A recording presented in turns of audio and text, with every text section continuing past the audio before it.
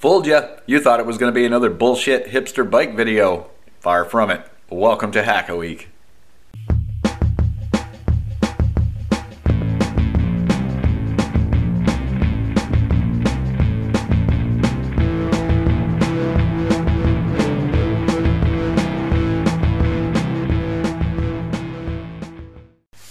Got Seamus inspecting the parts here for me, checking out the coffee, and we're gonna get busy putting a few more seals on today. We got some O-rings to put on, we got the oil lines to put on, and gonna hook up the oil tank. We're gonna mount the oil tank up here somehow, suspend it, and then we're gonna crank this thing over and check out oil flow. Look for some oil flow up here on the top and check any little buildup of pressure that I might get just from the starter cranking it over. It won't be much, but at least it'll show me that the pump is making pressure. Good idea to do all that stuff before you just go firing a bike up. Make sure that the pressure is actually going to be what it needs to be and you've got an oil pump that's working. So we will get started as soon as Seamus is done checking out everything on the bench.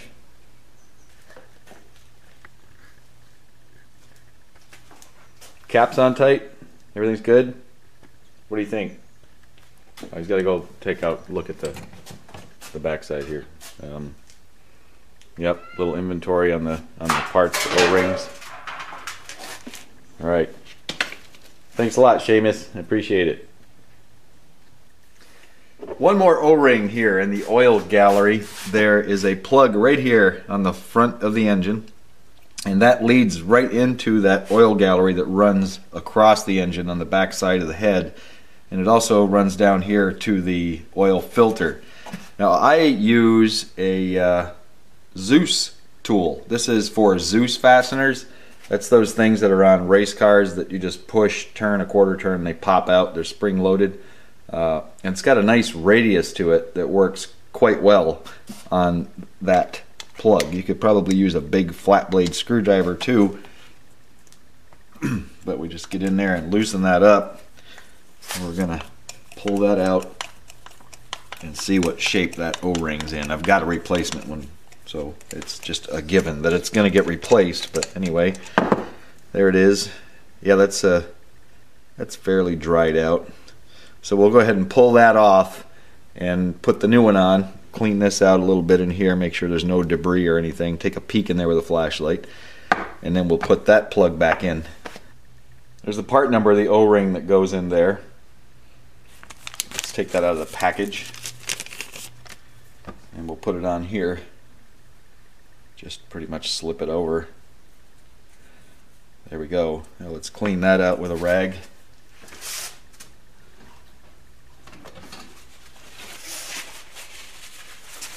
Going to wad up a paper towel here and stuff it in there. I'm going to apply a tiny bit of assembly lube to that O-ring just so that it slides in there easier and doesn't bind up at all. Go ahead and put that plug back in, and we'll take that, spin it all the way back in.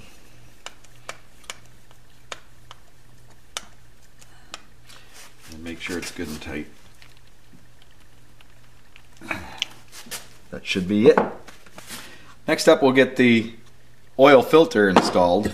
It goes into this housing. I've got the O-ring kit. I picked up a few of these on eBay, pretty cheap. The big one goes right here on the housing, and we've got another one that goes here on the shaft that holds the whole works in place. Slide that one on there. That's going to slide down and go into that slot right there. That takes care of that.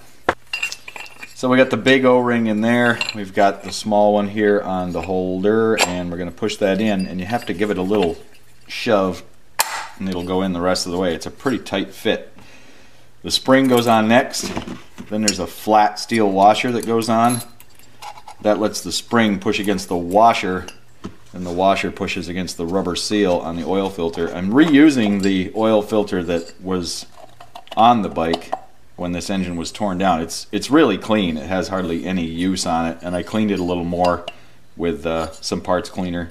I'll use that for my first initial run 20 or 30 miles maybe of drive time once we get to that point where we're actually running the bike.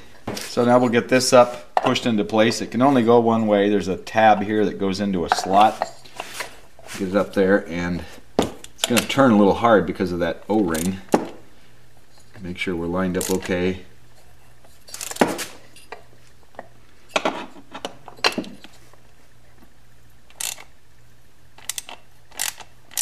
Just go nice and easy. Make sure you're not cross-threading anything. You don't want to do that.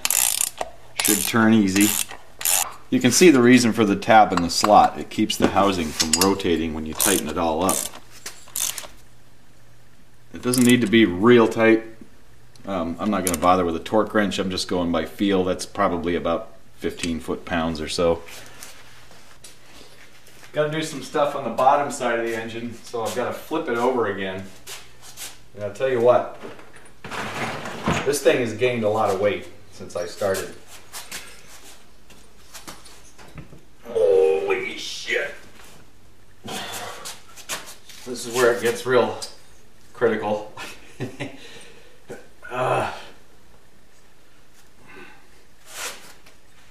is a lot of weight to hang on to and not let fall. And you know what? I think I'm gonna balance it there for a second. Grab a couple 2x4s, put them right there, and instead of taking it all the way down, I'm just going to let it balance on those. I think it'll stay there. Whew. It's a bit precarious, but it's going to be a lot easier to flip back up later. Maybe we'll add one more. Oh! Yeah, I trust that better. Whew! On the bottom here we've got three things to address. The neutral switch gets an O-ring, and then the two oil drain plugs get installed with O-rings. I've got the neutral switch right here, and I never did test this to see if it works okay, so I can just turn on my meter right now, the one that goes beep. And let's see, we'll put it on the beep mode. So right now the ball is not depressed, it's out, and I believe that will be neutral and it should beep. Yep. And then when the ball is pushed in, it goes off. So that tested okay. Now we've got a 18mm by 3mm O-ring on there. We're going to push that in, and there are two flat sections on either side, and we'll make sure that the flat sections are this way, and there's a flat on there because there's a little tab that goes right here with a 6mm bolt that holds it in. One side of it's flat and the rest of it's round. It looks like a washer with one side filed flat. I can't find it. I don't have it anywhere in any of my stuff. So I think what I'll do is just see if I can find a washer and file it flat on one side. There we go. That'll work. It's got a flat on one side. So that'll just go on there like that. We've got a 6mm bolt to put in there. Let's check the torque on that, just to make sure it's within the same spec as all the other 6mm hardware. That's 9 foot-pounds. There we go. Now we'll get these two drain plugs installed. They get an O-ring on them. There's the part number for the O-ring right there. Let's take one of those out of the package. We'll slide it over the plug and spin that one in.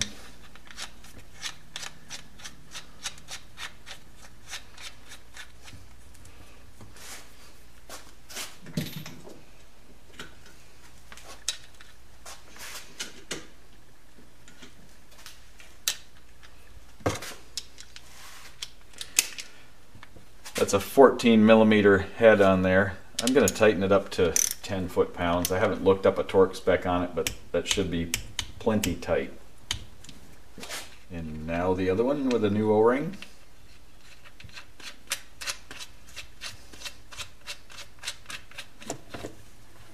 Let's tighten that one up.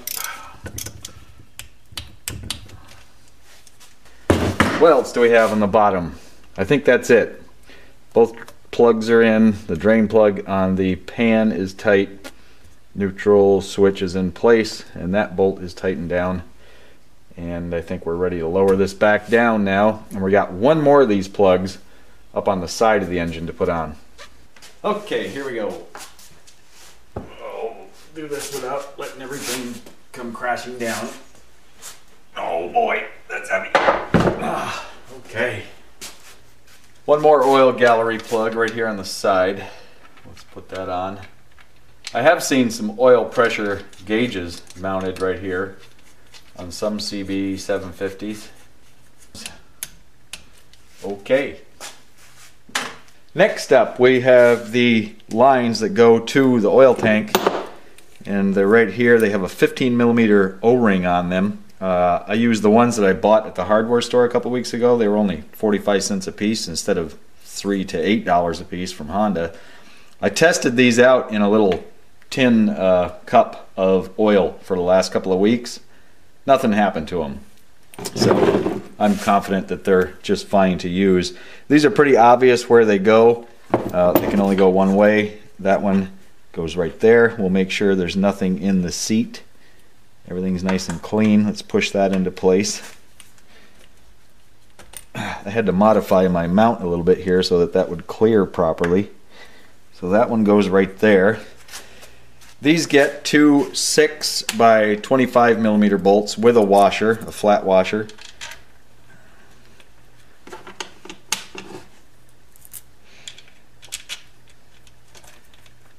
And we'll tighten those to 9 foot-pounds.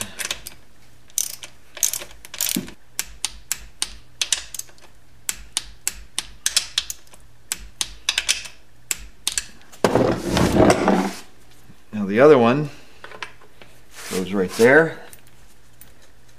And this one is a bit unique in that it gets a special bolt for some reason. On the parts breakdown, it called for this. Let's see, it's this part number right here. And what makes it unique is it has a washer built onto it. I'm not sure why Honda spec'd it that way, but if that's what they show in the parts breakdown, well, that's the way I'm going to install it. That special bolt goes right there. Goes on the aft hole on that one. And then the other one just gets another 6 by 25mm bolt.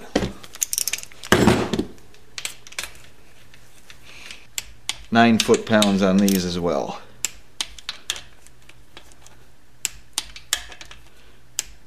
Okay, we're ready to mount up the oil tank. There's two lines that go to the tank. You can't really mix them up because they're different size fittings. The one here in the back is the oil that returns from the engine, goes into the tank, and it's under pressure as it comes back. It's getting pumped by the oil pump, by the scavenge pump, and then this one here, it's coming back out and going back through the engine, through the entire lubricating system, and then it comes back this way.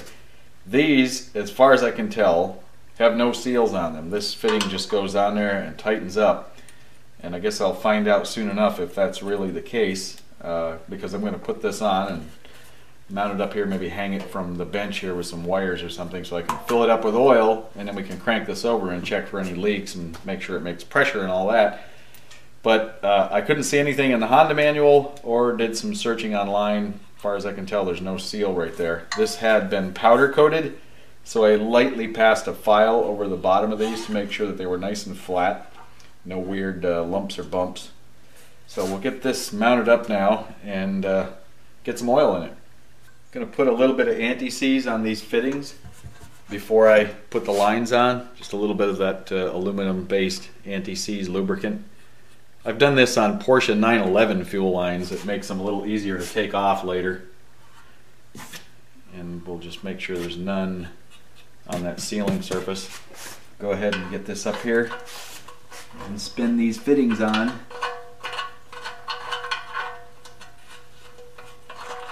These are both 27mm fittings. I don't have a wrench that big, so I'll just get out the big old crescent wrench here. And we'll tighten these up.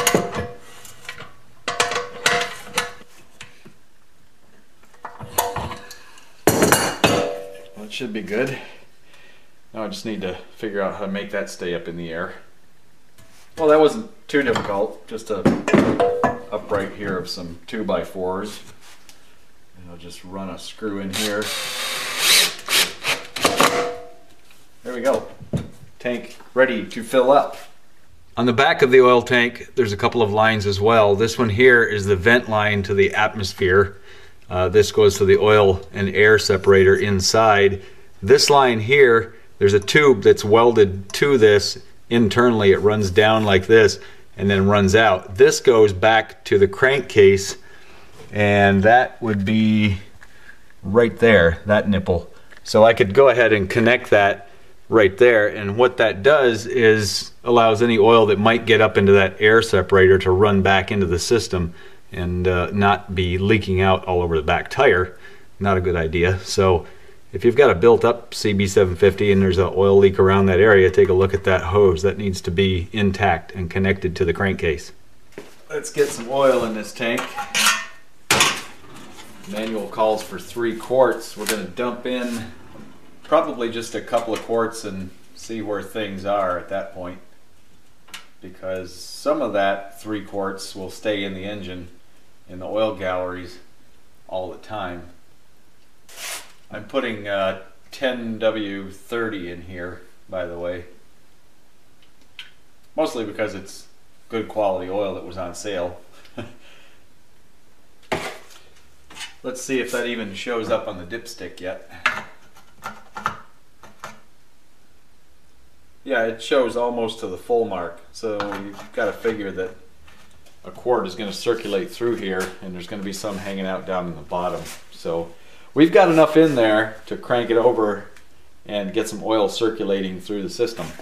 So I've got the 12-volt battery right over there out of my Honda Element. Stole that for a little bit of time here. I really need the cranking amp, so can't do it with the battery charger. It only puts out 10 amps and it won't even crank it over. I gave it a try. So we've got the oil pressure gauge mounted up right here where the oil pressure switch would go. I've got the positive cable connected. All I need to do is touch this to ground and this will crank over. Let's do just that.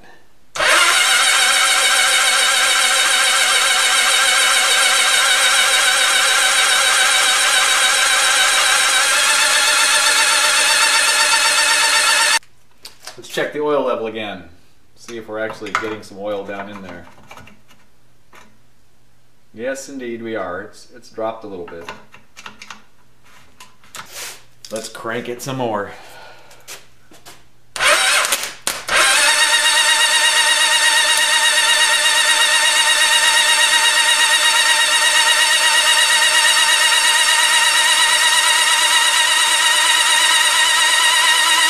Needle's moving. Well, I got 6 psi there.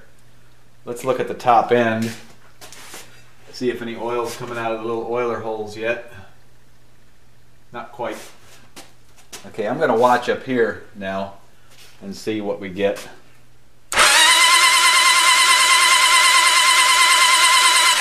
Yes, I've got oil coming out of the little holes up here on both of the rocker arms. So there's oil getting to the top end, and well, let's see, what was the pressure getting up to there? Well, it's going well above 10 psi. This is just a little fuel pressure gauge.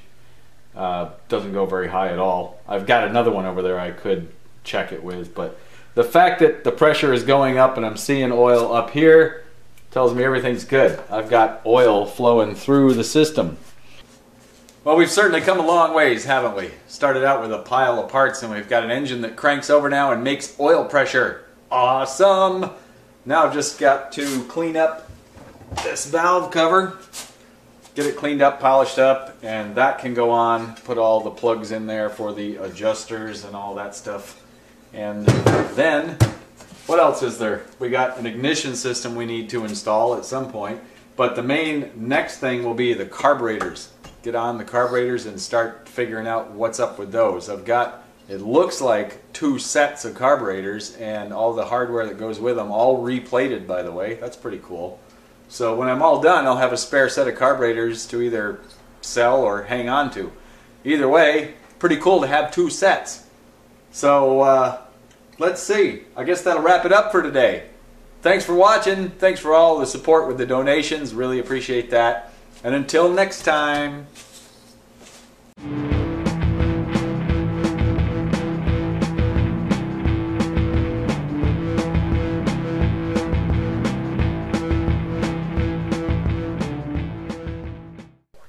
Fooled you. You thought it was going to be another... You're not supposed to swallow coffee backwards.